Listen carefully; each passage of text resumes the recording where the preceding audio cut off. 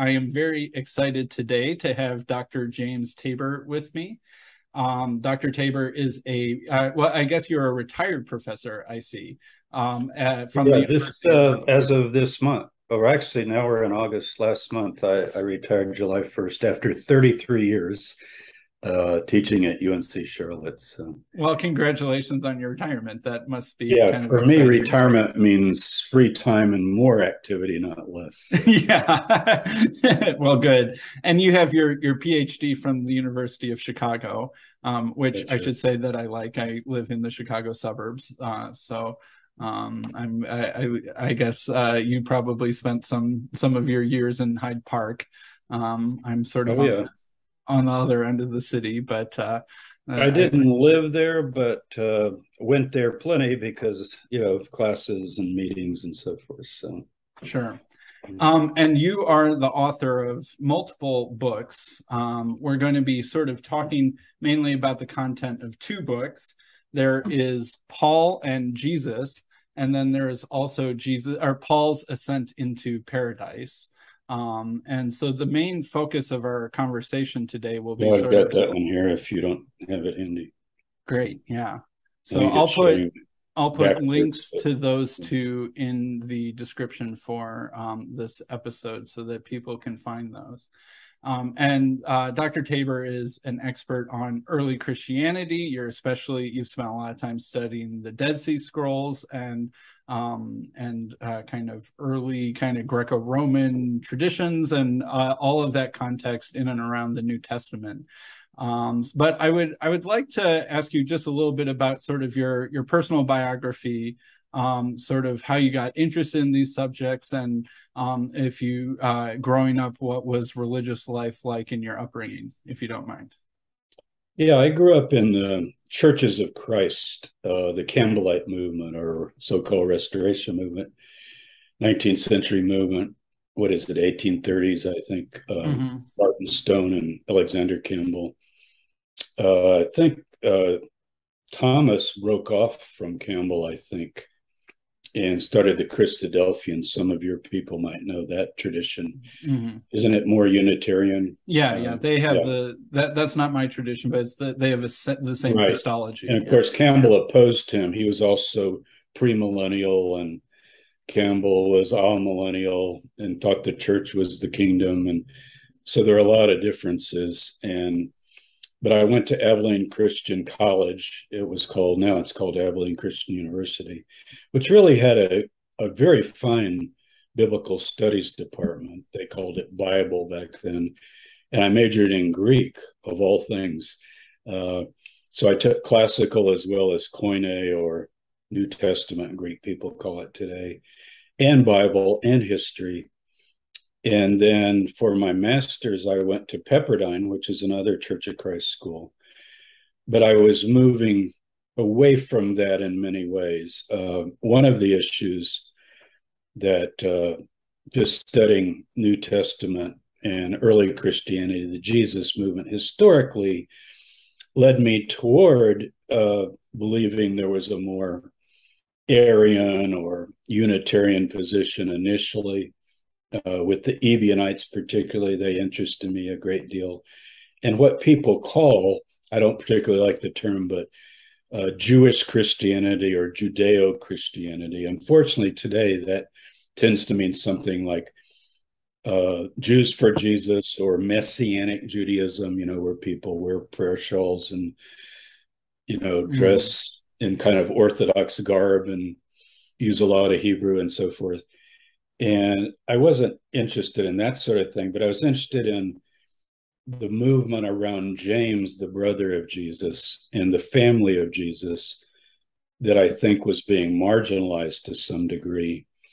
And as history went on. So in graduate school, I began to gravitate toward that. And that was at the University of Chicago. Mm-hmm. And University of Chicago was quite an experience. I The spent weather isn't quite as nice at University of Chicago as it is at Pepperdine, I think. That's true. Yeah. So, yeah, Malibu campus overlooks the ocean, and the library has a huge picture window. So, anyway, but I went to study with Robert Grant. He was a no longer living great church historian, one of the very greatest, if not certainly in the top five or so in the United States and even Europe. And those who know church history will know Robert Grant. So I was awed and honored to just be around him. And then I began working with Norman Perrin on New Testament. He's a well-known kind of post-Bultmannian scholar who worked mostly on the Gospel of Mark. That's his, area of expertise. And then I met Jonathan Z. Smith, and I ended up writing my dissertation under Smith. And Smith is a historian of religions, broadly speaking, and his expertise would be more Hellenistic religions, religions of the ancient Mediterranean world. And to kind of start with an overview of the whole Mediterranean world from, say, Alexander on down, and what religiosity was like in that period. So with Smith, I finally had my whole bubble burst because I was very much, coming from the churches of Christ, focused on, here's my Greek New Testament. This is it, the Greek New Testament. That's what I work on. I'm a Bible scholar. And more, I became a historian of ancient Mediterranean religions so that I would be as interested in some of the Greco-Roman religions as well as the Jesus movement within its context, and also to view Judaism in the late Second Temple period, say from the Maccabees down to the destruction of Jerusalem. The Maccabees, like 165 BCE down to 70 CE, that very important period when so many things began to develop. Pharisees, which now survive in what we know as Rabbinic Judaism, the Jesus movement with all of its many manifestations into even the second and third centuries, and of course all the other religions. And so Smith, agreed to be my dissertation director, and I wrote on basically Paul's ascent to paradise, which is a quintessential Hellenistic thing to do, is to see the cosmos as the place from which you want to rise up and move beyond the aeons and the levels of heaven to this other world. And yet Paul also had a very Jewish grounding, what I would call a kind of Genesis 1 grounding, in that he still believed the creation, rather than being evil or negative, was positive. And not made by some other god, other deity or anything like that. Mm-hmm. And so I don't think Paul's Gnostic, and that's how I would generally define Gnosticism. But he did experience and express a kind of Jewish form of Hellenistic religiosity, in which you ask, how do I go beyond this world of flesh and death, this lower world? He thought it was the lower world. It's the world of sin and death, even though he accepts Hebrew Bible history or Old Testament history, as part of his heritage as a Jew. And so it was a perfect combination to have Norman Perrin, Robert Grant for church history and so forth, and who was very Roman oriented. If any of your viewers want an excellent book on church history, in my view, it's the best. It's Robert Grant, From Augustus to Constantine. I noticed the fact that he even brackets it with two Roman emperors shows that he's very much in the Roman world. And it's such a thrill to read. It's a page turner. It's just wonderful. That sounds good. I'll have to check that out. Although I think From Augustus to Augustine might have been a more catchy title, but too late, I guess. Did I say August? Oh, I see what you mean. Yeah. Okay. But no, that's interesting. I've been doing so that's my background, and now I'm very much of a historian of religions. I've continued to work on Paul with that second book on Paul, which goes all the way back to my dissertation. And so really I'm interested in almost everything. I'm a historian. Historians, by definition, are interested in any period, but my focus and my expertise is, the biblical periods. So, Mm-hmm. Well, great. Well, thank you for sharing that. I've been doing a Church Fathers series with my Catholic friend Hank, and we've been doing sort of an episode, or sometimes more than an episode, kind of per church father, going through. And so we're just getting up to Eusebius. And so one of the things that I've noticed in that is that their view of the cosmos, the shape of what we would call the universe, and that sort of thing, and their assumptions about that are very different than ours. And like, at some sense, we know this. Like, there's perhaps a folk conception that, oh, they thought the world was flat back then, and then Columbus proved everybody wrong, or something like that. But that's not exactly true. They didn't think the world was flat, but they didn't quite think of the solar system and the universe in the way that we do. And that it's not just like some side part that is disconnected from their theology. Their cosmology, like our cosmology, is almost completely spiritually empty, you could say, right? We don't have any spiritual significance to Jupiter or the sun or anything like that, right? It's the same kind of stuff that Earth is made out of, just maybe slightly right, different and further away, or exactly. something like that. And we can send people to the moon, we can send rovers to Mars, and theoretically, and we can send satellites even outside of our solar system, but it's all just material. It's all just kind of like this, except maybe a little different. But back then, the cosmos that they imagined was not only structured very differently, it was also spiritually animated and loaded with theological significance, both for pagans and Christians and Jews alike. And this was one of those things where it took me a couple times to like kind of wrap my head around how they really imagined this. I would say the ascension of Isaiah, the second half of it, at least, if anyone wants to have their mind completely blown open as to what they actually thought, the ascension of Isaiah is probably one of the clearest examples of the interconnection between cosmology and spirituality.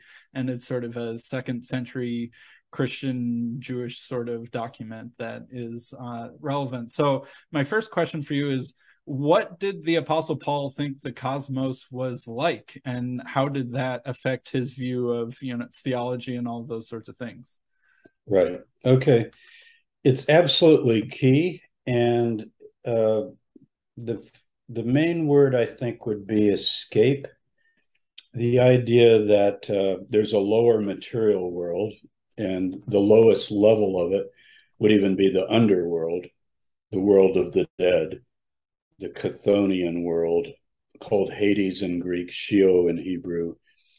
And then as you move to the level we're on, the living level on the earth, you're still very much in the world of the flesh, as Paul would call it. And you're not immortal.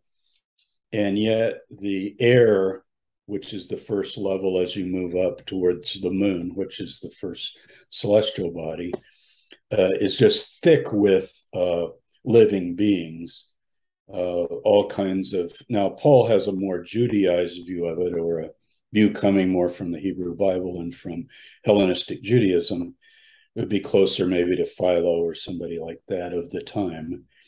But it is very similar to Plato in many ways. So even though, we think of, well, Plato, he's not really reflecting Christian ideas, the cosmology isn't any different. I know they're flat earthers today. I see them on YouTube, but the description you just gave is universally accepted by most Christians today. And as they look up at the cosmos, they don't see anything particularly threatening. If anything, which is actually very unscientific, because it's kind of scary out there in the solar system. All kinds of galaxies and untold billions and billions of bodies and changes and so forth. I mean, it's very violent. And just look at the moon and the craters on the moon. Our Earth apparently has that same kind of history, but it's been covered over by life on Earth and looks like a blue-green orb now, kind of beautiful from a distance. So that isn't the way anybody in the ancient world viewed it. You could go from the ancient Near East all the way through the Mediterranean world. There was a pretty unified cosmology, and it had to do with the Earth being the lower level, the material level. And it's a sphere, right? It's the These sphere, are right? these Yeah, levels are sort of like concentric right. In spheres. this book, Paul's Ascent to Paradise, it actually surveys. I don't know how far you got in it, but there's a section, I think it's this chapter 2, which goes through a lot of these other texts before we get to Paul. And so it surveys ascent to heaven in the Hellenistic world, and Ascension of Isaiah is one of the texts, and there are others that I cover. But I began way back with Plato and the kinds of things that he talks about, and Cicero, and all kinds of Hellenistic writers of the general period. As you move up, then it rather than being neutral or just masses and chunks of rock or something like that, as we tend to think of our planets, and the sun is one of the planets as you go up, you begin to have these 7 planetary spheres, they're called, and these would be, think of it as rings of reality as you go up and up and up. So it's circles moving up like this. And in the Hellenistic view, they're all populated by what Paul calls angels and principalities and powers. And that's why he says heights and depths. This is in Romans 8, when he kind of runs you through the cosmos and says, who will ever defeat us? You know, no matter what level, whether you're talking about the lower level, where you're going to have, in some ways, even mischievous powers that might just give you a flat tire or bring bad luck or something like that. Right. I think most modern Christians read heights and depths as like, ain't no mountain high, ain't no valley low to keep me from That's getting to right. you, sort of thing. Right. Absolutely not. Yeah. Depths, Yeah. of course, goes all the way down to the lower world. Right. And heights would be the highest level of heaven, Mm. seventh heaven, we even say today, you know, Yeah. somebody being in seventh heaven. So in our language, that has been preserved by saying seventh heaven. Mm-hmm. And I do argue in the book that when Paul does allude to this more specifically and talks about third heaven, paradise, and so forth, let's save that till later when we talk Okay. about his ascent. But he does indicate that it's this that he has this experience of ecstatic ascent in the body, out of the body. He says he doesn't know. He was taken up.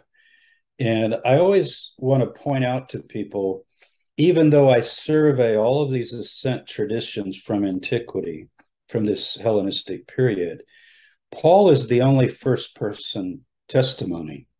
So Mm-hmm. if you think of books like Enoch, which would certainly be among Jews the most well known, it's even quoted in the New Testament in the book of Jude.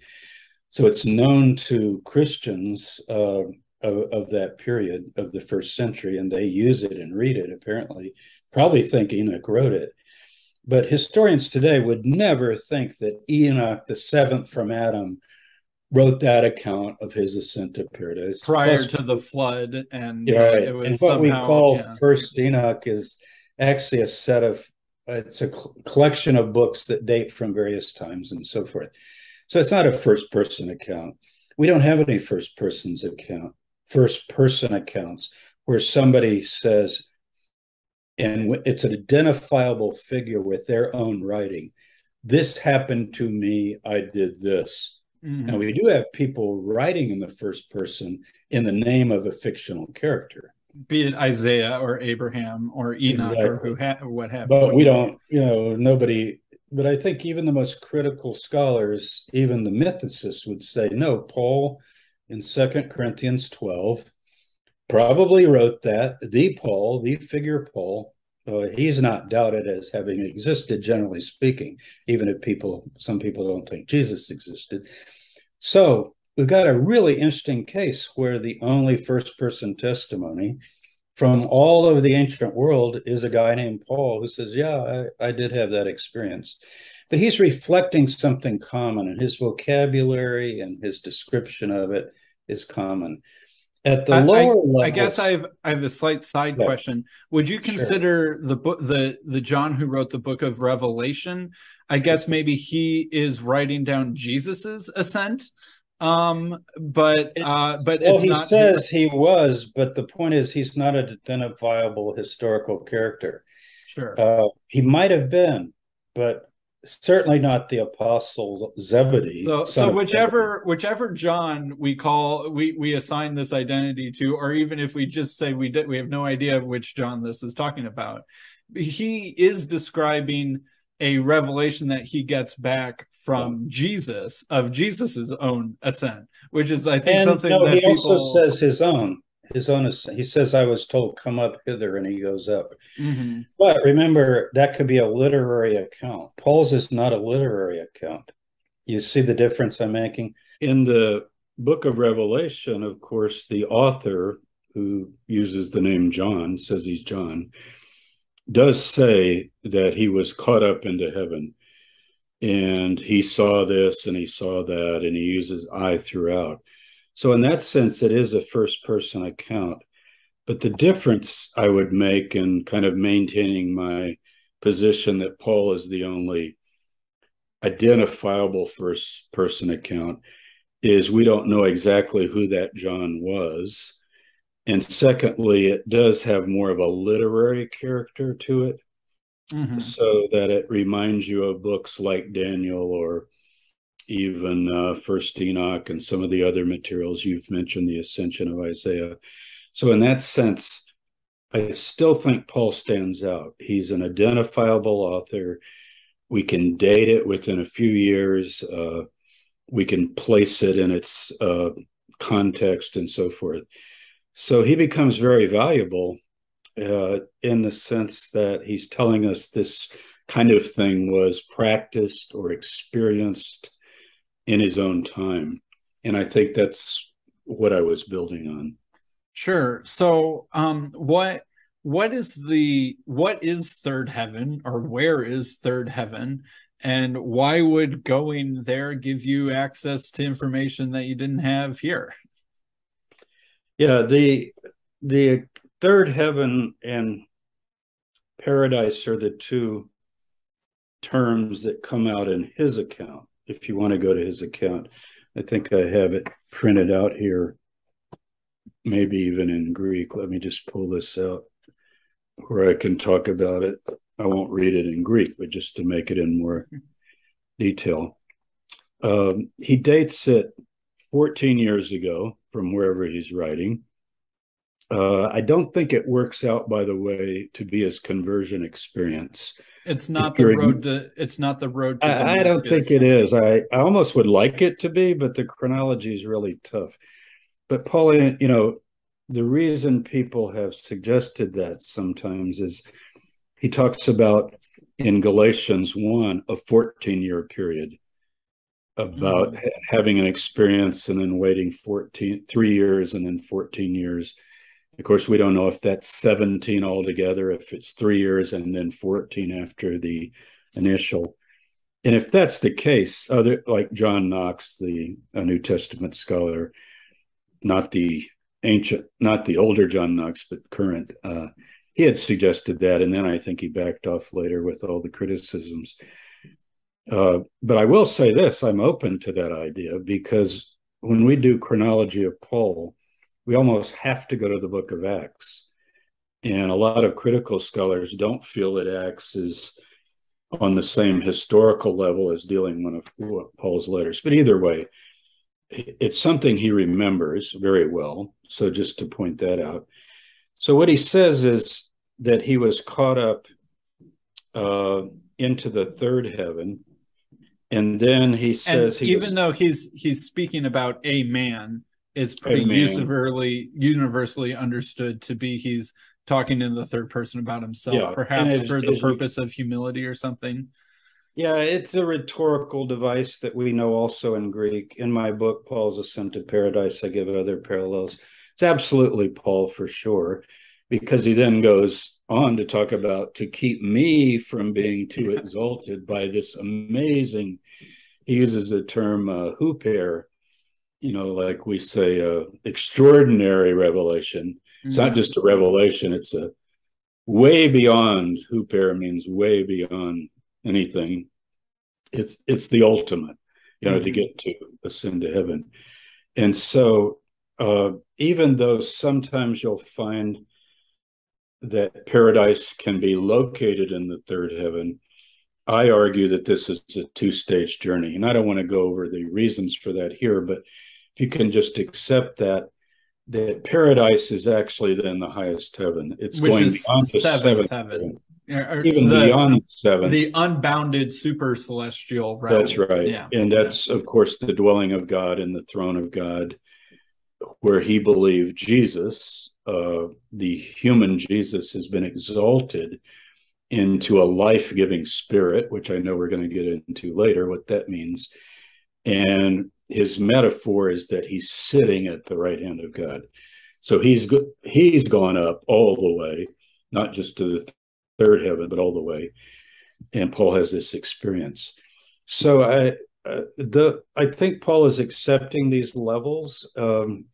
He's more bothered with the lower levels because that's where humans have to deal in their everyday lives. Like if he's making a trip or planning to do this or that, he often will say things like, Satan hindered me. I intended to do this, but I wasn't allowed to, or I was blocked or something. When he has somebody expel from the community in 1 Corinthians 5, he talks about delivering them to Satan. So the idea would be Satan has this realm. Paul calls him in Galatians the God of this world. Yeah. But the world is this lower cosmos. Right. And the prince of the power, of the air, like That's Satan right. is sort of like his natural abode is sort of in the atmosphere, the gaseous atmosphere around Earth. Right. That's right. And there's sort of like, you see it in the Ascension of Isaiah, that there's sort of like a prince angel at each of the levels of the spheres. And that Satan then would be the angel that was in charge of our sphere. And he resides in the air, but he's in some state of rebellion and evil. Something of that nature, whether it's the whole kind of dispensationalist view of, Lucifer, so-called, in Isaiah 14, and rebellion in heaven and all that. But he probably has some idea like that. Yeah, some sort of Enochic kind of. That's right. Yeah. But he does call in this passage, which is 2 Corinthians 12, where he recounts this, he talks about it's usually translated angel of Satan, maybe. I'm not sure about the old King James. I can't remember. But maybe messenger would be better. But it is angelos, a messenger of Satan. Well, that would be like a demonic power, what we would call a demonic power in the Bible, at least. It's demon tends to be an evil spirit. So there are various spirits, but evil spirits are malevolent and they want to get you and stop you and oppose you and so forth. That's all the way through Paul's letters, where he does have that kind of idea. And that can be, but even going up is fraught with dangers, at least according to these other texts that I survey in general about the culture.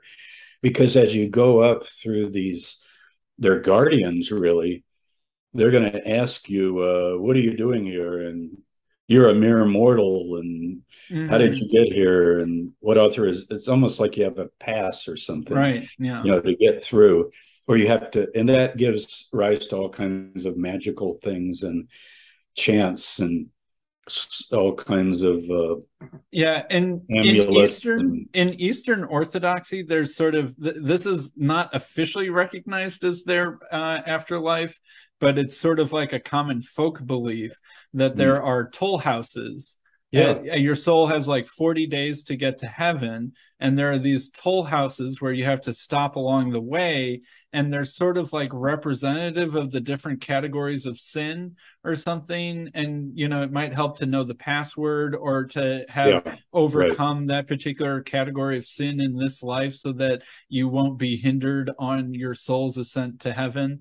Sure. I know that some Eastern Orthodox are all about that. Some Eastern Orthodox people are like, no, that's a wives' tale. That's not what we actually believe. Yeah, But that sort of idea still lingers around. Either way, it's coming from this ancient culture, and right. it's down on the level of folklore at that point, but it's still passed on. Yeah. Of course, Paul, and we'll get to this, I know, but he did not think that when you die, your soul goes up through. Mm-hmm. And that gets to the idea of resurrection at the end of the age and so forth, which is a totally different idea.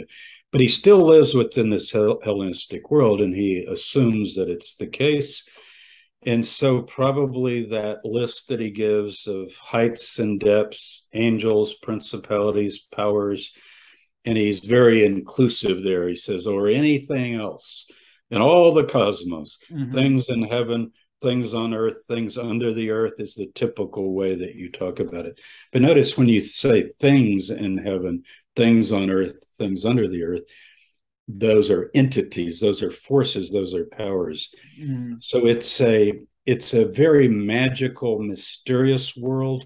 And I'm using magic in the sense of the ancient Hellenistic idea that the cosmos is just thick with these entities, and you've got to know what you're doing.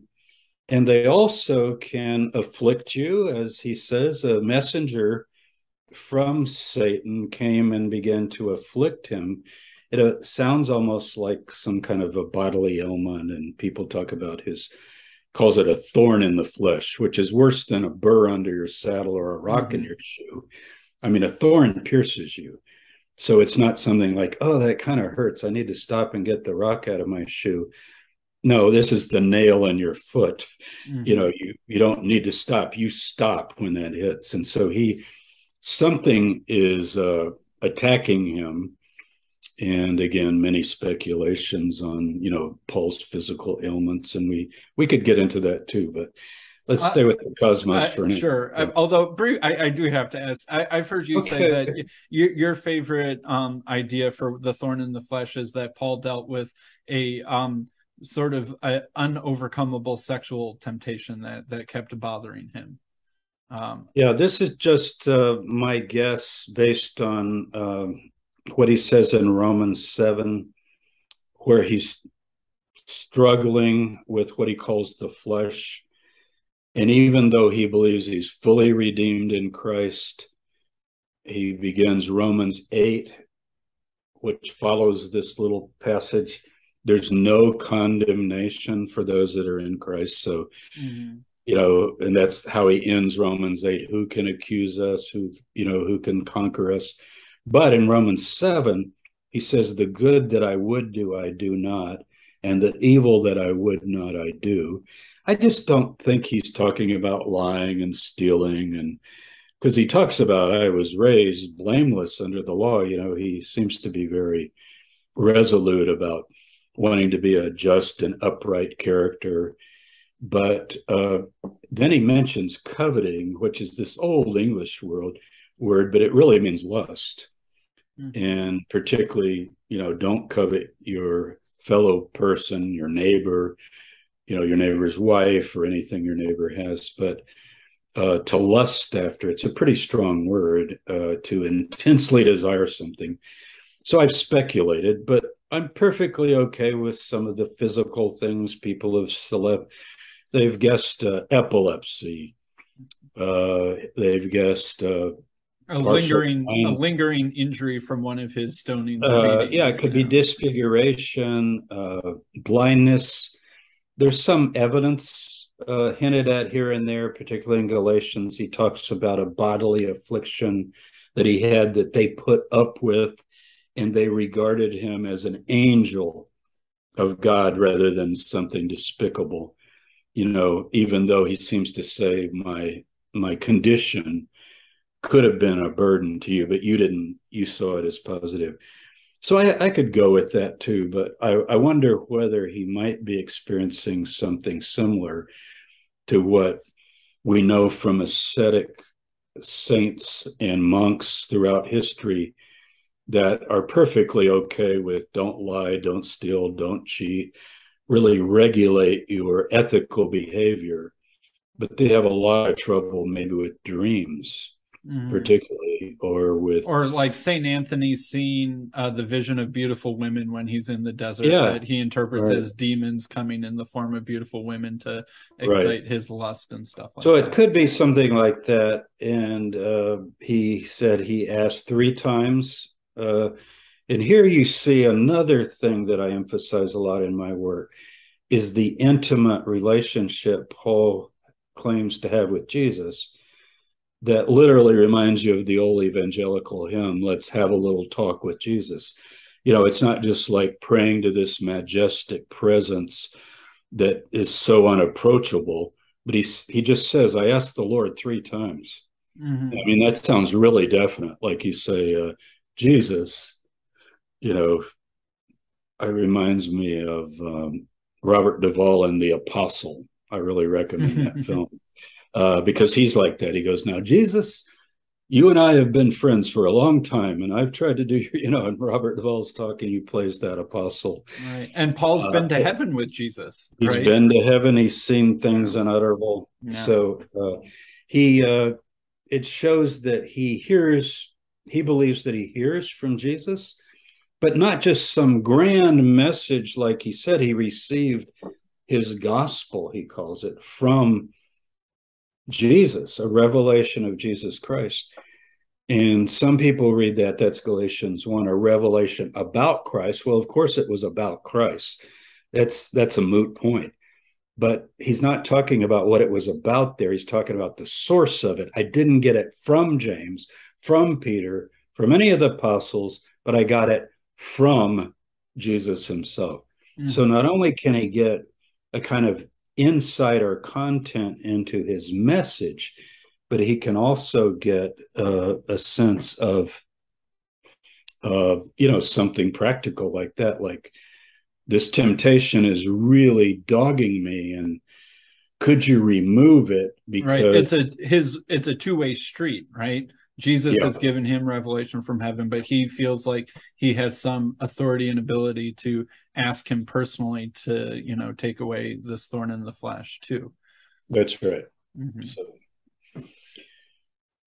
Uh, okay, so so I'll so let now you guide me so here. now I guess we should talk about and I guess what one sort of other important thing about I think cosmology is that this idea that the lower is corrupt, it's less it goes away quickly, right?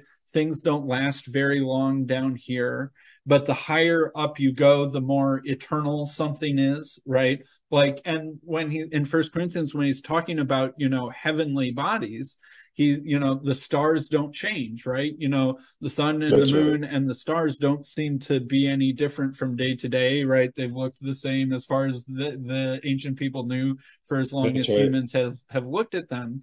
So things don't change as much in the heavens as they do down here. And so in some sense, they're closer to God. They're, you might even say, of a higher level of divinity or something like That's that. right. And that the problem really is that in the down here place, it's not like that. And that this is really the trap and the conundrum that humans find themselves in, is this world of corruption and decay. And that's sort of what Paul thinks of as kind of the central problem of our predicament that God is trying to solve through Jesus.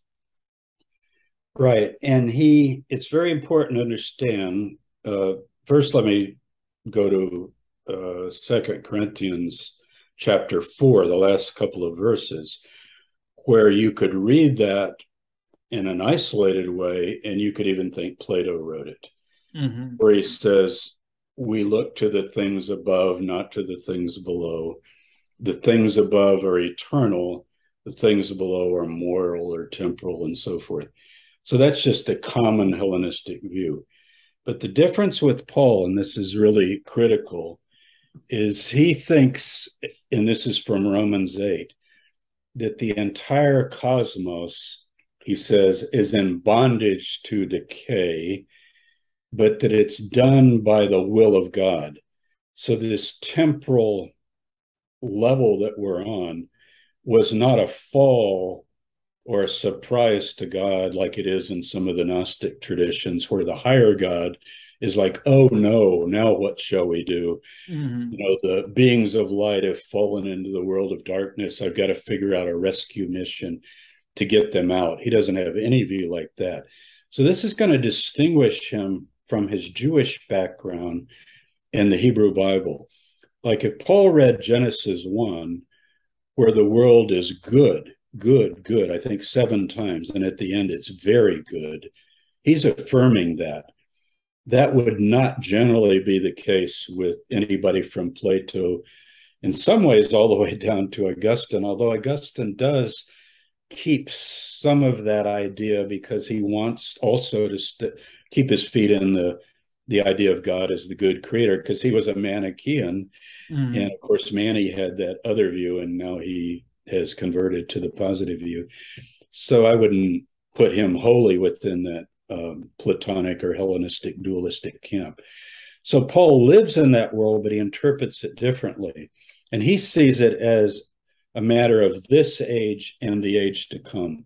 So in this age, God purposely created a world that is temporal, that is passing, that is lower, that is a world of death and a world of sin, because of a plan that he has to bring out of that what he calls a second race or genus. Race is kind of a bad word today. So if you think of species, a sort of new kind of human being, which would be these spiritual atoms. So the first atoms, ADAM, are of the flesh, temporal, but that's by God's will. And even the creation itself, he says, is in bondage to this lower level, but by God's will. And he says he did that in hope that the creation itself would be set free. And as he puts it, obtain the glorious liberty of the children of God. And these are these glorified beings that are going to escape completely from these spheres, from this lower realm, into what people call a new creation, a whole new creation. So you've got new atoms, new humans, glorified with new bodies in a new creation that is almost like this is a temporary model. I like to even use the term like a mock-up of what's to come, you know. Like the blueprint compared to the building. Yeah, to the building, exactly. And I think he thinks like that. Yeah. And that's a critical difference, because even though he's at the lower level and knows that all of us have to deal with these different powers, principalities and powers and so forth, he thinks that this is purposed by God. And even the crucifixion, he says that what was really going on here was hidden from these powers. This is in 1 Corinthians 2, or they wouldn't have crucified Jesus. Like if they had known by killing the Messiah, you're going to create the firstborn of this new race or genus or species of beings, you know, they were tricked in a way. They would go, oh, well, we're not going to do that then. So, you know, he believes that all of this was orchestrated by God, and God sort of fooled the powers by bringing about this. Right. He caused them to do what he knew that they would do, but they didn't realize what they were doing. And sort of in a what you meant for evil, God meant for good kind of tricky kind of way. Yeah, because the glorification that's so important to Paul, and as you know, I have a chapter in Paul and Jesus, and I call it Paul's greatest idea, is that not only the cosmos will get transformed, but this new genus of beings will emerge that are the children of God, and they will be immortal and even above angels. So he actually believes that God has a plan to take these worms, these caterpillars, and transform them eventually into the highest level of creation. That would be his own sons and daughters, you might say, although Right. gender is not really, I think, operative in his Yeah. mind. Do you think that, quick question, do you think that he envisions this sort of future glorified human race to be androgynous, basically? Or just beyond gender, Just whatever. beyond gender? Yeah. Androgynous could even mean both, but Mm. whatever the nature of God is. And he's going back there to Genesis 1:26, where humans, let us make humans in our image, in our likeness. And then it says, male and female created he him or them. You know, the him and the them both get used there. So he thinks of God as having the dual nature. And there he's dealing with an ancient problem all the way back to Plato, is when the souls of light fell into the world of darkness. And the best text on that would be something like Poimandres that I cover in my book. It's a Hermetica text. Very, it has the logos and it has the light beings falling down, but they get split up by sexuality. And that's all going to get unified again into one whole. And that's characteristic of all forms of Gnosticism. But see, with Paul, it's not really that idea. He has to address that idea. Why do we have genders? Why do we have gender and death? It's sex and death that are kind of the human problem. We're terminal, and then we pass on ourselves to these other offspring. Is that just an endless process? Like, what is the outcome of that? What is the meaning? It seems so futile. Well, if you're channeling souls up into the world of light, that's the process. Death actually in the Hellenistic world was sometimes referred to as birth. And people would say that when you die, you're being born into, your full spiritual quality. Paul would say, no, death is an enemy.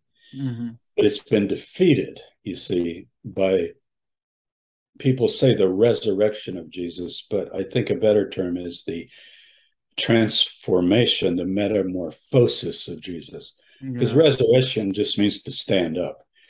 And if you mean the resuscitation of a dead body, that's not at all what Paul means, even though Christians today apologetically want very much to have that corpse moving around and walking around and breathing and showing its body. Talked a lot about that in my book as well. And that is Paul's idea. Before we get too much into the resurrection, can we talk about how does the crucifixion solve this problem for Paul? How that doesn't entirely make obvious sense on first pass, why a person getting crucified would be able to defeat the powers and principalities and bring about the initiation of this new creation. How does Paul imagine that doing the trick?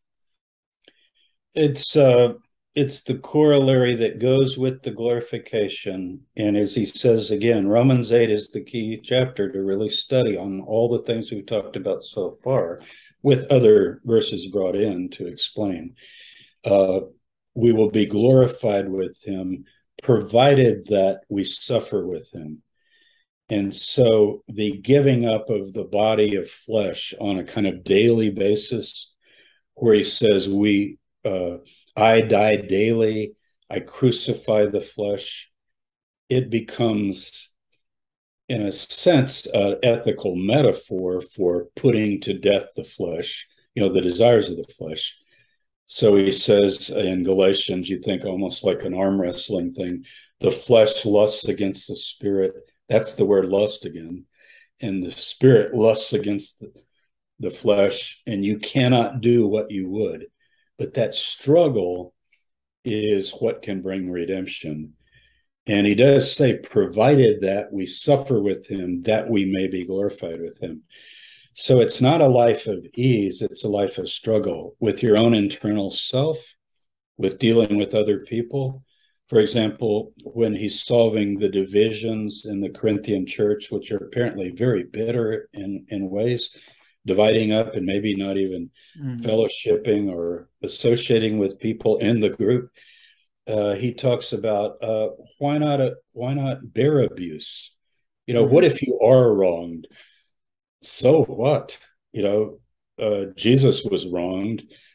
Being wronged or being misunderstood or being mistreated is part of the human experience of learning love.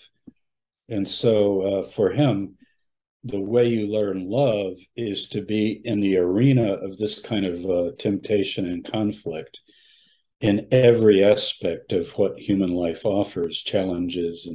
And that, how many times do people say, and any of us above 20 know this, life is hard. It really is. And it's tough, and some people can cushion it with money or with different kinds of environmental, privileges that they have, race, culture, status in the society. But in the end, everybody knows it's really hard. And certainly in the ancient world, that would be even more the case. And that suffering is an opportunity for sort of overcoming that suffering and thereby strengthening the spirit over and against the flesh, and that like Christ's crucifixion is sort of the ultimate example of that, or something like Father, that. It's forgive them, they know not what they do, rather than cursing and reviling your enemies, so he, for example, says, well, let me tell you something my teacher Norman Perrin said, because he was a Boltzmannian and post-Boltzmannian. The post-Boltzmannians argue that we can recover some historicity from the Gospels. Hans Kosselmann was one of his first students to say, no, don't give up the quest for historical Jesus. There's still something that can be found. So I remember Perrin once in class at Chicago, I like passing on this story. Somebody asked him, it wasn't me, but somebody, I wish I'd thought of it. Professor Perrin, if Jesus had been drugged to the cross, historically, kicking and screaming and cursing his enemies, could the cross still work for you in your kind of Boltzmannian philosophy and theology, which talks about the cross in much less than just a literal way? And he said that would be a problem.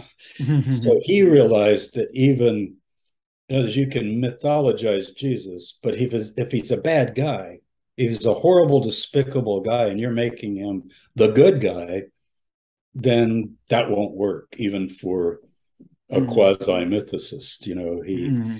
So Paul is very clear about that, mentions it many, many times. Certainly that would be a theme of all of his letters. And sometimes he's sarcastic with people. He does believe, as he says to the Corinthians, I think it's 1 Corinthians 4, when he's talking about these divisions, he says, and this is very, you just have to hear the sarcasm. Oh, already you've become kings? Without us, you're already reigning? Like, I'm still suffering. This isn't easy for me, but you all sound like you're the, quote, spirituals. That's a term some of them using within. First Corinthians is really a great book for trying to sort these kind of issues out. Romans is more of a treatise. So in Romans 8, you get the overall theory and view of Paul. But in First Corinthians, you get the nitty gritty. Like, what if a guy sues me and he's wrong and he's hateful? What should I do? He said, well, let him sue you, or go to somebody in the church and try to figure it out. But, don't be unwilling to suffer abuse, because that's what it's all about. So. Yeah. Being able to suffer well with kindness and gentleness, as opposed to anger and returning evil for evil. So let's transition a little bit more explicitly to Christology. So what did Paul believe about Jesus? When did Jesus begin to exist? Did Jesus play some role in the creation, the Genesis creation? Is there any incarnational theory of Paul, or is that sort of a later misunderstanding? How do you understand those questions? My view, which I've developed over the years, has changed some. I would say that Paul believes Jesus is fully human. That is, he does not pre-exist as some angelic being. And I want to just preface that by saying that even the Logos theology of Plato and of Poimandris, two of the Greek texts that talk about the Logos, and of John, the Gospel of John, that's not Jesus. When the Logos becomes flesh, some people who are, I guess, so-called high Christology, they read that as if, oh yeah, that's Jesus. He's sitting. It's not Jesus. Jesus is a human being born of a woman. So Paul says in Romans 1, verse 4, that Jesus is of the flesh. He's of the seed of David. He's a human being. And he's born of a woman.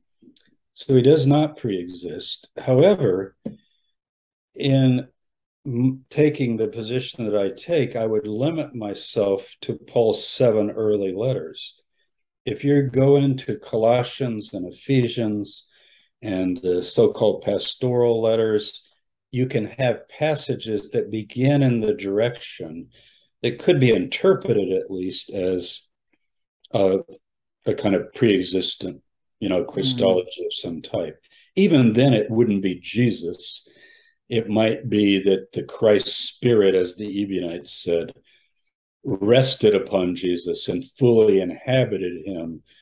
So this is my beloved son in whom I'm well pleased. Today I've begotten you, is how they quoted the baptismal saying within these so-called Ebionite Judeo-Christian circles, Gospel of Hebrews, Gospel of the Nazarenes, and so forth. But in the 7 letters, which would be the Corinthian correspondence, First Thessalonians, Galatians, Philemon, Philippians, and Romans, those 7, I don't think he believes in pre-existence. Now, the 2 passages that people often quote, actually probably 3, would be, one is in 2 Corinthians about, though he was rich, for our sake he became poor. And you could see how somebody would say, oh, Jesus is in heaven. He has rich in the heavenlies, and then becomes a poor human for a while. I really see no evidence that he thinks something like that. I think he's saying that Jesus gave up everything. And he says, and I've suffered the loss of all things too. It's that Jesus could have had a good and comfortable life. Rich in Greek does not necessarily mean material, like you just have a fabulous bank account, but it's in contrast to what he did. And he's trying to get them to give money, to sacrifice. You got to read the context. He's raising a collection.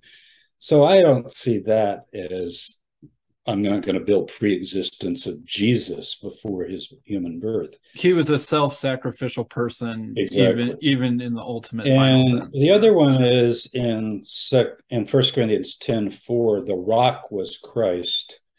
The idea that, there he's using this extended kind of parable. Typology. Yeah. Moses and the Red Sea and baptism. Right. Just as like how like Hagar, like Ishmael and Isaac can be sons of. And he even uses the word allegory there. Right. So there's what you've got to ask is, what does the allegory mean? Yeah. Okay. And he tells you, he says, okay, what fed them? They drank from a supernatural rock, so to speak, and they were fed with manna. So they ate spiritual food and spiritual drink that came from a miracle. They crossed the Red Sea, which is like your baptism, and Moses is like Jesus. So those are the typological realities. But you don't take one of those and go, and the rock was Christ. Oh, so back there, otherwise, unless Christ had an impetrification before his incarnation. Well, how about he's striking Christ with a rod? Yeah. So you got Moses beating Christ. I hadn't thought of that. Any of these things can go too far. People talk about, oh, let's see, we're the children of God, but we're also the bride of Christ. So does God does Christ marry His incestuously his own brothers? And oh, wow, this is getting a little crazy. Well, of course it is, because you're taking this analogy and mixing it with this one and this allegory and this metaphor, and that isn't how they work. Each one you read individually. But the one that maybe would most lend itself to what you get in Colossians and Ephesians, probably later, is this idea. It's 1 Corinthians 8. For us, there is one God, the Father. Now, actually, you should just stop there when people say, my Unitarian self will not disagree with that interpretation. Did Paul think, I think Derek Lambert recently asked James McGrath this, right off the bat. I remember he asked Bart Ehrman this too, and they both go, no, he did not think Jesus was God. If you mean Yahweh, the eternal, the one, Yod He Vav He, no, he's not that one. So for us, there is one God from whom are all things. Okay, that's the one. And one Lord, the Christ, Jesus Christ. A Lord is kurios. You don't mix that with the Lord, the way it's translated into English and the King James and the Geneva Bible and so forth, because they don't want to put the name. This is a different word, and it's never used. It's used for so-called deities, many so-called lords and gods in the Hellenistic world, he says. But for us, there's only one. It means master. This is what a wife could call her husband in that culture. It's what you would call your boss. By the way, it's still used that way in Israel today. If I, how you say to a waiter, sir, excuse me. And that's not even your master, but you're giving respect to the person because he's entertaining the table. He's in charge of the table. Sir, could we have more water here? You know what you do in Hebrew if you're in Israel? You go, Adon. Yeah. No, not Adonai. You would never say Adonai. That would be say Adon. Or you'll see it on office doors. It'll say Adon da with the person's name, like Adon Tabor. It'd be like he's the boss. So this is how I choose. But he does say, through whom are all things. Well, there clearly, and for whom or through whom we exist, or what is it? It's he uses a set of pronouns. Yeah. We can turn and read it if you want, or you can read it. But what he means there is, I think he's talking about the new creation. In other words, the new creation, which he refers to as a creation, with the new atoms that we just talked about. That is brought in through the firstborn of many brothers, Jesus of Nazareth. So he's talking about there's one God, Genesis 1. That's not Jesus. And now there's one Lord of the cosmos who's been made Lord in Christ of the whole cosmos. And we also have him. But, the word God is tricky. You say, well, could it be God, small letters? If you just mean a power or an entity, yes, angels are gods. Satan is the god of this world. Yeah. Waiters are gods, the way I just used the term. So it just depends on what, you've always got to go by the context. So I don't think there's anywhere where Paul thinks Jesus is this pre-existent mediator of creation, or like God creating through the logos in sort of that kind of middle Platonic and even sense. If he had the view that God created through the logos or the Devar, the word of God, which is embedded within many forms of Judaism, that wouldn't be Jesus. It would be the Ebionite view that the power of God came upon this human and he was anointed with the Spirit, and as the Gospel of John even says, he received the Spirit without measure. So if somebody is so fully imbibed with the Spirit that, as the Ebionites said, the Christ Spirit hastens through the ages, and they believed it finally found a resting place, they call it, with Jesus. So they don't think there's a succession after Jesus, because just as Muslims would say Muhammad's the last one, Mm-hmm. and Jews would say Moses was the last one. Christians would say no. Paul would say Jesus is the last one. There's not. Plus, he doesn't even think there's ages and ages to go. We're at the end of the age. You don't even get married. You don't even go into business. You don't make You plans don't buy life too far insurance. ahead. That's right. Don't fix your teeth if you can get by with it. Just joking, but I mean, in 1 Corinthians 7, he goes through these different states of life and says, no, don't even slavery. You're free in Christ, and there's not going to be slave or free, male or female, rich or poor, Jew or Gentile, very, very shortly, because the form of this world is passing away. That's what we believe. Which gets us to the big problem of Paul. None of that happened. And therefore, you've got to address that somehow and either say, well, he was wrong on the timing, it's still going to happen, or it did happen, but it happened in some spiritual way in the heavens or something. And we are now kings ruling in Christ. And because he, in his time, would say, no, you're getting ahead of the suffering. The glorification has not come yet, other than Jesus. But he's the pioneer. He's run he's the one who paved the way, and charted the course.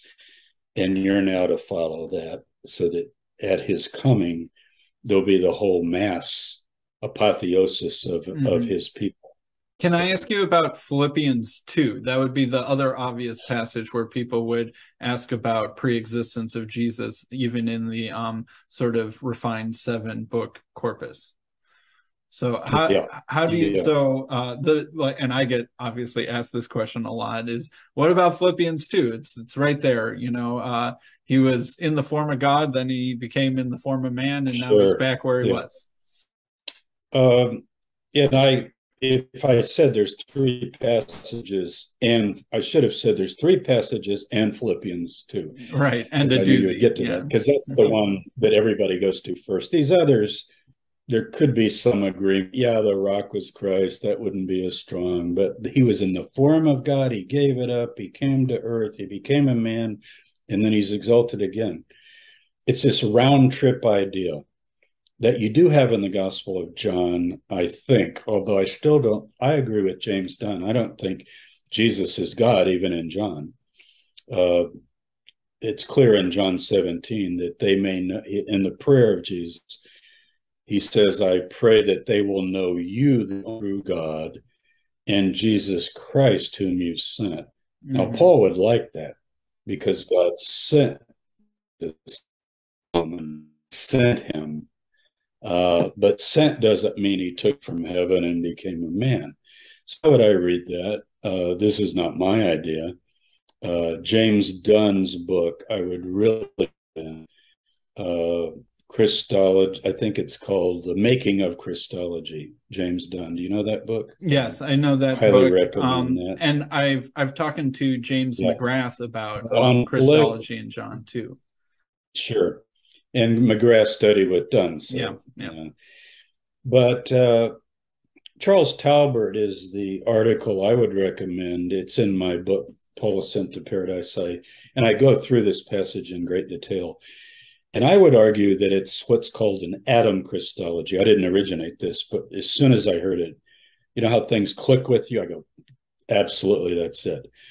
And the idea would be that the first Adam, Garden of Eden, was told by the Nakash, sometimes called Satan, the serpent, but the Hebrew word is the shining one, literally. Nakash is the word for brass. It means he's shining. So the shining one told them, don't eat of this particular tree, because in the day you eat of it, God told them not to eat of it. I'm getting my terms mixed up. And the shining one said, oh, well, that's you'll be equal with God. So if you grasp the fruit, a thing to be grasped, and you eat it, you're going to be like gods and live forever. So that's the setting that Paul has in his head. Right. So so Philippians 2 So then is something I like just a took a drink because go ahead. I clear my. So here's the idea: the first Adam and Eve, humankind, they wanted eternal life, so they thought they listened to the Nakash, the shining one, and they ended up dying. They're put out of the garden and they don't have access to eternal life. So it's not like they were immortal and they lost it or anything like that, or just that their bodies died. They died. They're told, dust you are, and to dust you will return. This is the biblical view of a human person. When you're of dust, and even the breath of life, animals have the same breath of life. This idea the the nefesh, the breathing life, the breathing creatures. And so what Adam 1 did, let's call him Adam 1, he grabbed and he ended up dying. And Jesus, as the potential second Adam, did not grasp at eternal life. He didn't go the way of, I'm going to get it. But instead, he took the form of a slave. And as a human, he offered himself up and gave suffering again. So it's the same thing with the suffering. And remember, he prefaces that not with some treatise on Christology, but have this mind in you that Jesus had. It's an attitude or a mind that he's talking Right. about The purpose of is giving, of imitation. yielding, of suffering. Exactly. And Right. if you do And that, I you can't too will incarnate. be highly exalted. Right. I can't Right. incarnate And myself as a lower form of being, but I that's right. can esteem others as more important than myself and be obedient to God. Now, I know some viewers and listeners will think that's kind of a tricky exegesis. Like, no, it sounds to me like he's God and becomes human and then God again, or at least he's in the form of God. But remember, Adam and Eve are said to be in the form of God. So that didn't throw you off. But here's to me, here's the thing that really convinces me. For Paul, that pattern of exaltation and glorification, and if human beings in general are going to be like a pre-existent Christ, they would need to have their souls in heaven fall down to earth, and it would be a message on how to get out, by being obedient and suffering and so forth, and then you can be exalted like Jesus. So Which he is what came as kind of Origen a rescue believed. mission. Right. Origen Exactly. believed something more close to He all the did. souls He are in did. heaven. People That's fall right. down, Jesus clung to God, and then Jesus That's right. goes on a down and up rescue mission. That's Origen's Yeah. Christology, but But that's not but Paul. I think the strength of Paul's view for individuals, and I'm not a confessing Christian. When I talk about Paul, I'm giving you what I think are his ideas. Take them or leave them. But I want to get him right, and I want to get Paul. If I want to get Paul right, I think he's what he's saying. There's a correspondence to our own experience. We are also atoms in the image of God. What are we going to do to quote get eternal life? Are we going to be obedient and sacrificial and follow the example of Jesus? Are we going to grasp at it? Well, what does 99% of humanity do? What's the essential problem? Anybody would tell you human ego and selfishness seems to be the root of everything. You know, money is just an extension of that. Why do you want money? Self, self, self, self. So it sounds like I'm preaching here, but I think, Paul was preaching. Yeah. And he wants, unless you can identify with the experience, if somebody is a god and takes a journey down here, and I don't want to belittle the idea because that would be giving up a lot, and takes on human life, that's not me. Like I don't remember being a god in heaven, and I'm just a lowly mortal human being with rotting and corrupted flesh and aging and so forth. And so I think Jesus has to be the same. Otherwise, the whole process of salvation doesn't work as I would understand it from Paul. So Yeah. that's my view. I have a one quick question follow up on Philippians 2. I've talked to someone else who says that that first phrase, in the form of God existing, is actually somewhat grammatically ambiguous and could even be understood in the present tense, and that it's sort of like it starts where Jesus is now, right, as a glorified form of God being, and then backs up to tell the story of how he got there. So like, Possibly. But I'm more attracted to the Genesis 1:26. mhm, Adam's and Eve are in the form of God. And the issue is, do I eat the tree? Do I disobey? Do I go the way of ego and grasp at eternal life? Or mhm, do I listen to God? And I just think the pattern fits better. sure. Greek tenses are difficult because you can use the present, but you're projecting it back as if you're telling, you know, being in the form of God, using it in the present tense doesn't necessarily mean, that's what the passage is about in terms of its sequence. So, but I would consider that. I've never thought about it. I would Hmm. take a look at the Greek and think about it. So, Yeah. I just had someone, because I actually grew up in church being taught the exact interpretation that you just laid down, that parallel and contrast good. with Adam. Okay. Yeah.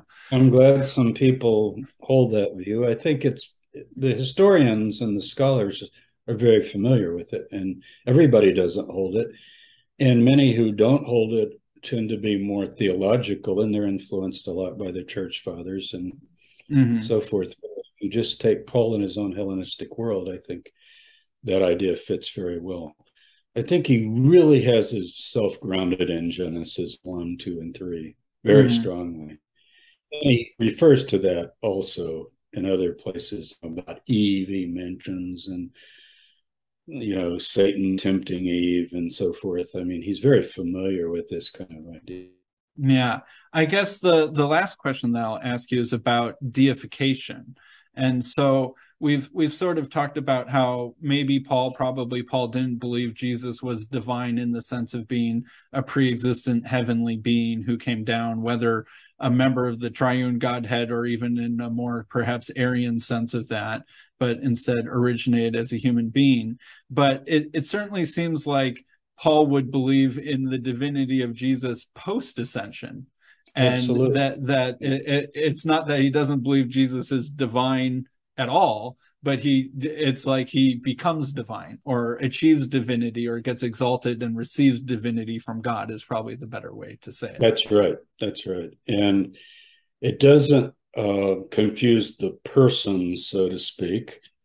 Um, he's not God the Father, and he never will be.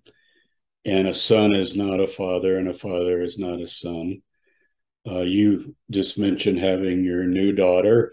Uh, she is of you. She's not a frog or a dog or a cat or a goldfish. She's of your level, of your species. And so that's the analogy that Paul uses. It's birth, essentially, a kind of being born into this new second Adam status. And that would also solve the problem where people say, well, but you can worship Jesus. Well, the English word worship is, depending on what you mean, but it's essentially in Greek is the idea that you give service to or homage to or bow down to, really, to Hmm. bend the knee, so to speak. Well, yes, you can absolutely bend the knee to Jesus, and you would.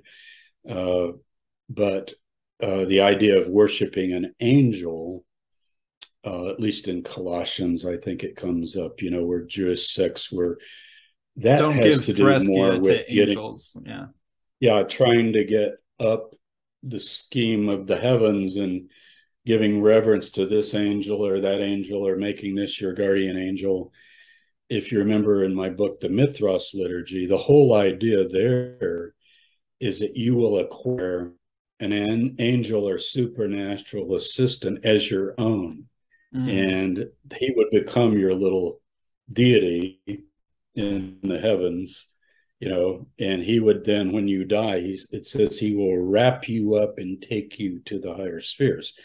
That kind of thing Paul would not endorse, of course.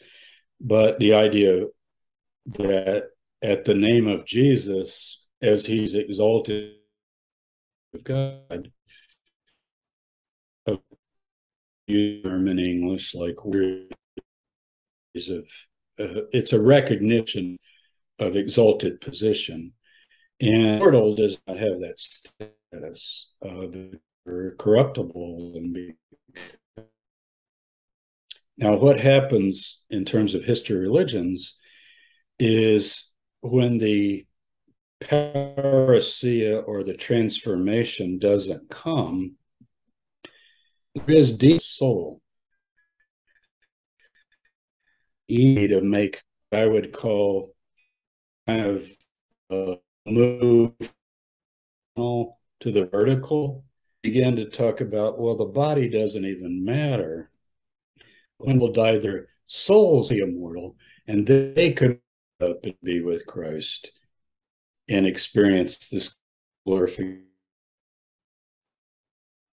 And then if you try to fit that in with, well, what happens on the horizontal view at the end of the age? And the dead in Christ are supposed to rise in these new bodies to meet the Lord if they're already there. Then you got to come up with some kind of idea about souls, and then they come back to earth and join bodies or something of that nature, which Paul never dealt with.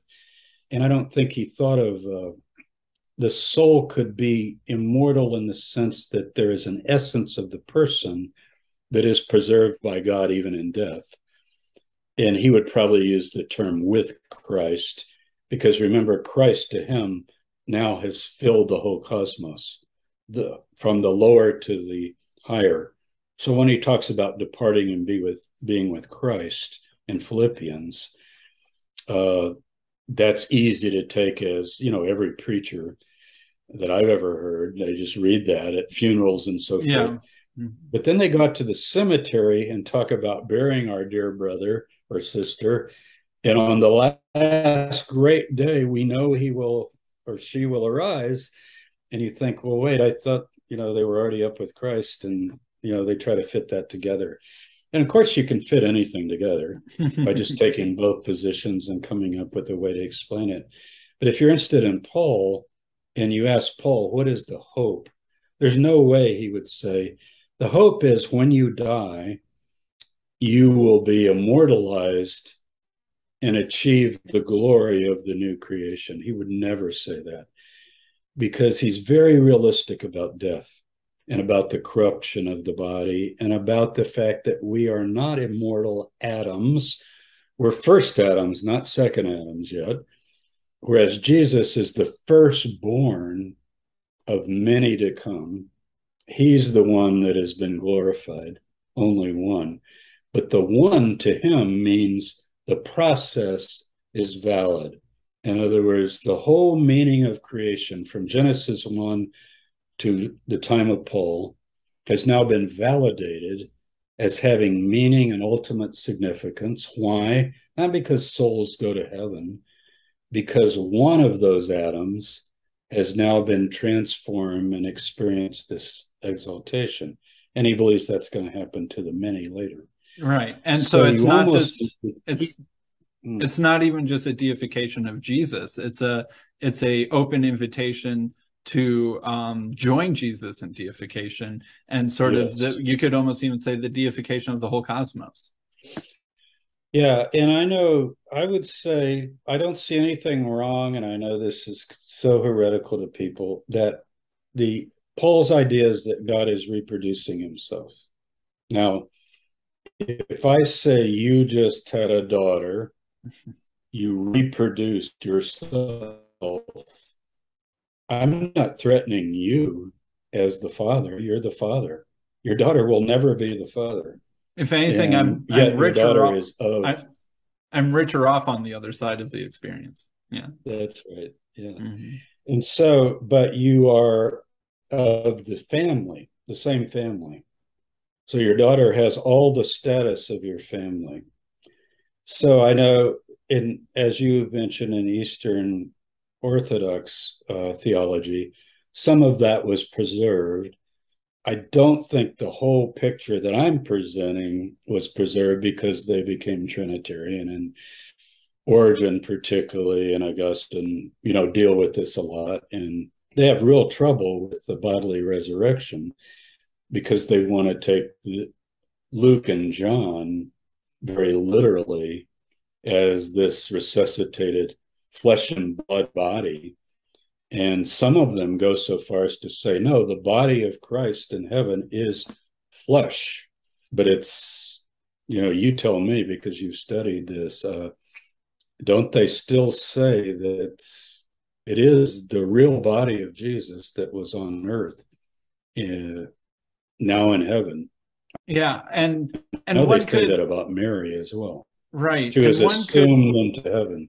right, right, and seemingly, especially with Mary, seemingly without the glorification, or something like that, or maybe, I don't know, a Catholic could correct Well, me, she but seems pretty glorified in these visions that she yeah. grants. She seems almost exactly Hmm. like a Christ figure. But, you know, I've been accused of being gross and, kind of offensive by talking about, Jesus ascending with his internal organs. Need I go further?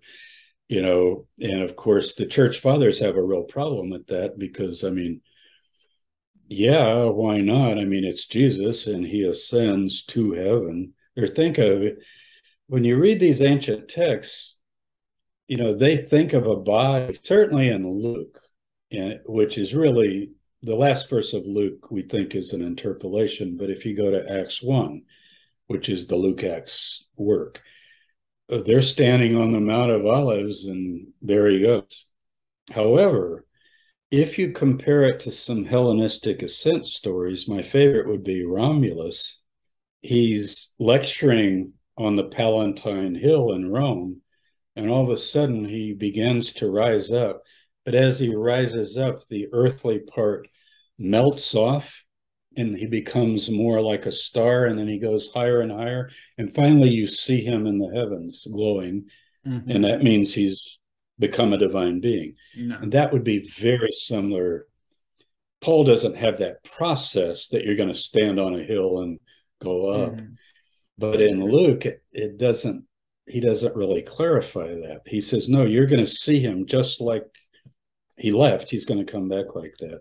Hmm. And of course, John also has people touching his wounds and viewing him and eating fish and so forth. So But I have a whole John, chapter. yeah, but John does talk a lot about glory and the glorification of Jesus. John uses that word glory very, very frequently. So Yeah, sometimes, yeah, I guess if I were to harmonize that, I would say something like, the spiritual body is still tactile and still yes, interactable, but it is of a new category of that's existence right.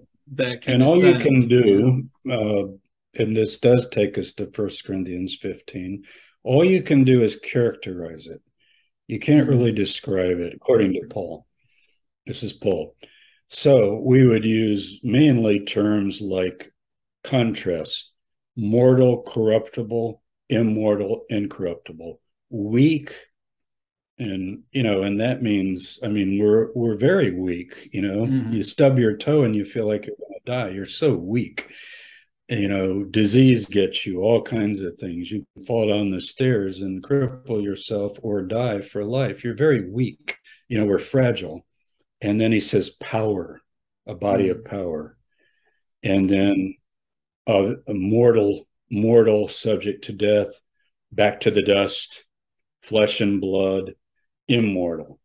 So it's always contrast. But as far as looks, he says, I can't really tell you how it looks, but I can give you these characteristics.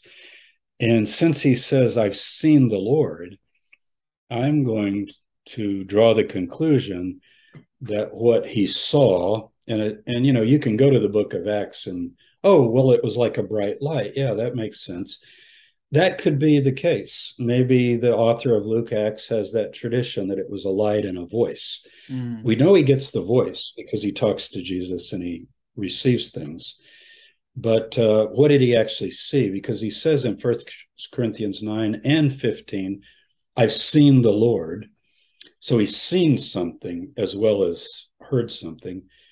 And I would think that it's some sort of indescribable, glorified sight, but he wouldn't say, "Oh yeah, he had heads and eyes and just like us." And but I guess his internal organs were fairly. I don't think he would even go there. He go, I don't even know. That's the body of dust. That's gone. And then when he gives the analogy of a seed and a plant, or I always use the acorn and the oak tree because they're so massively different.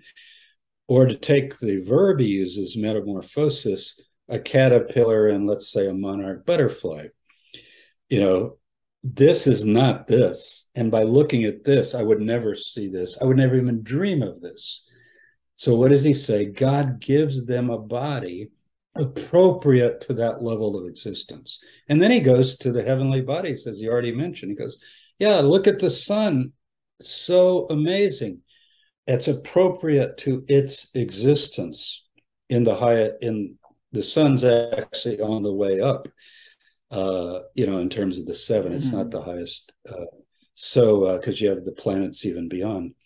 So he's thinking like that. And I think, so to think of it as, and then he plainly says, no, flesh and blood, that would be this body, does not inherit the kingdom.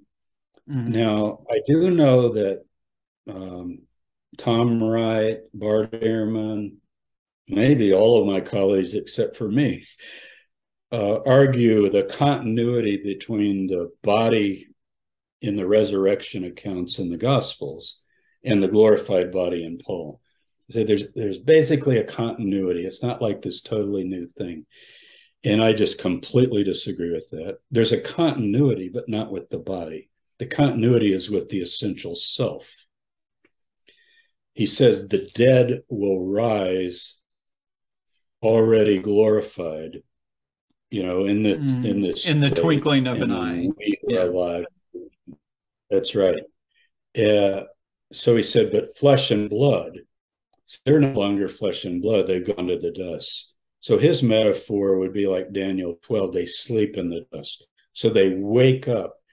So they still exist, but the continuity is not what exists in the dust. That, again, is a metaphor.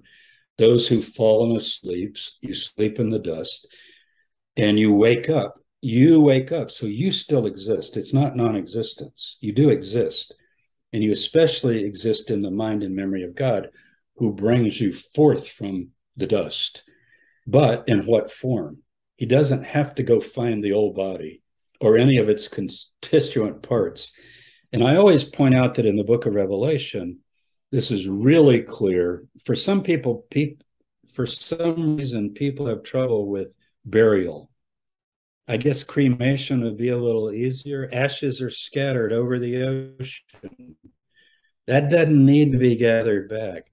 But in the book of Revelation, when resurrection is mentioned or pictured, I saw the dead, small and great, stand before God. And so death or Hades gives up its dead. Those who are in the sea, the oceans give up. So you think no matter what states, from cremation to burial to death at sea, in no case do you need any part of the physical body.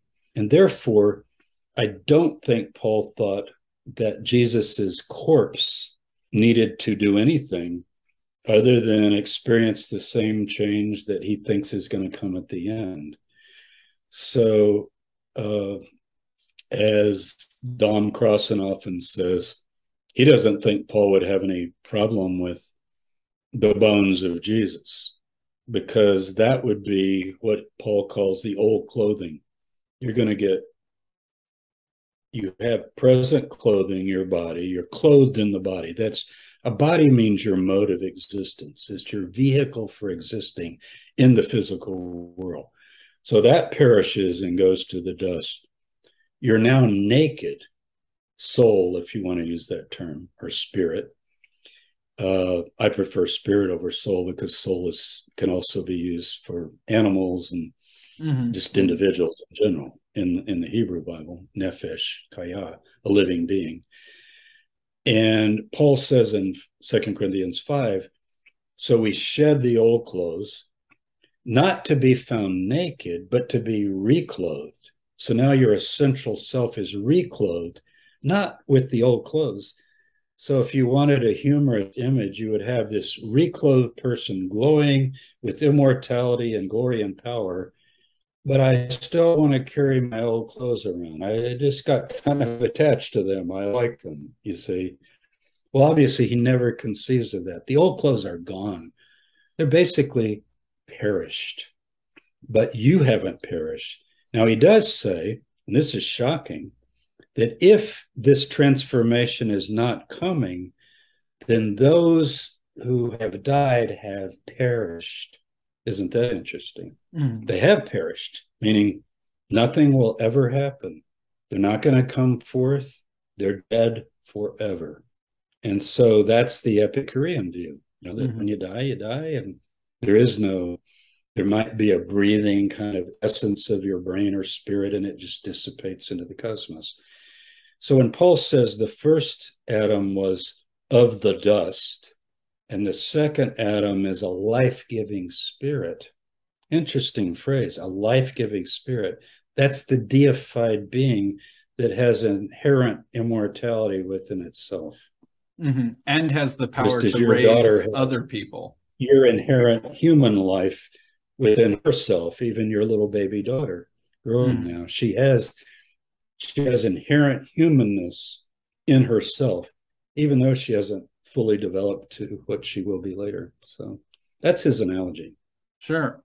That's all really good and interesting. Do you have any closing thoughts before we wrap this up? No, I think that gives a good survey of it, and I think one thing you should do sometime is maybe have David Capes on. Oh, I have actually talked to David Capes. Have you had him? Yes. Yeah, because he could deal more with the Yahweh language Paul uses as appropriated to Jesus. But yeah, I talked with him specifically about that already. On an interview. Yes. Yeah. I'm going to look that up then. All right. I'll send you the link. We're real good friends. And, he's now, I think he's taken over the directorship of the Lanier Library in Houston. I think he was at Houston Baptist, and I believe that's his new position if you kept up with him. But his book, Paul's The Divine Christ, I think. Yeah. Yeah. Well, I don't know it. The subtitle at least is something about Paul's use of Yahweh language. Let's see, Paul, the Lord Jesus. I think that's a new version of something, but his original book is this idea that he appropriates the Yahweh language. And David was associated with Larry Hurtado and others, that had the so-called early high Christology. Again, just to conclude, I would say Paul has a very high Christology, only because he believes a lowly flesh and blood human being can be deified. I have another friend who calls it a high human Christology. Exactly. So that's the key. And the problem with the Arians and Athanasius and all the debates about the Trinity, even down through the first souls, it all turns on more these philosophical categories of definition and differentiation. And that's just the problem, I think. And Paul is more, I think Paul thinks you could videotape this stuff, even though we didn't have videotapes. The Lord will appear in the air and the dead will rise, but when they rise, they'll be in these new indescribable glorious bodies.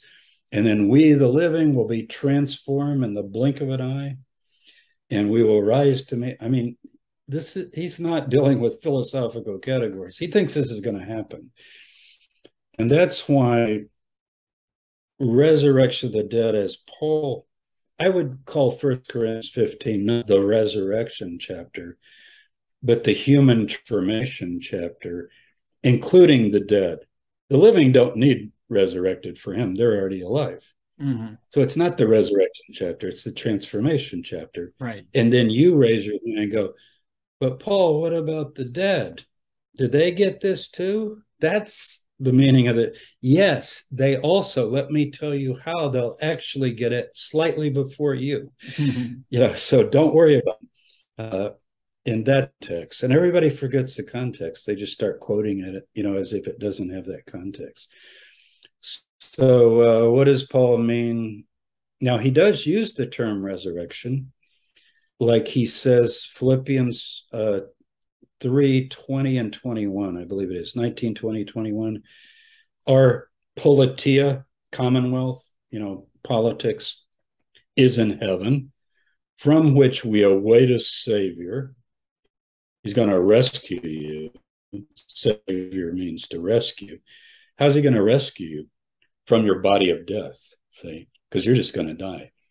Who will transform your lowly body to be like his glorious body by the power that enables him to subject all things to himself.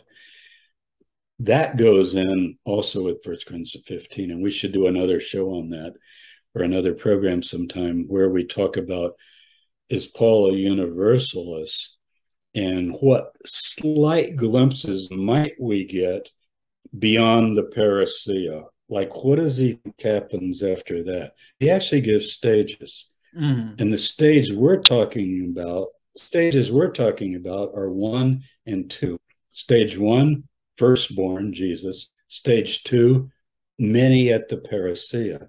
What about stage 3? That's called the telos in 1 Corinthians. And nobody tends to talk much about that. And it's tough to get into because he doesn't tell us enough. But he clearly has a view of a new creation.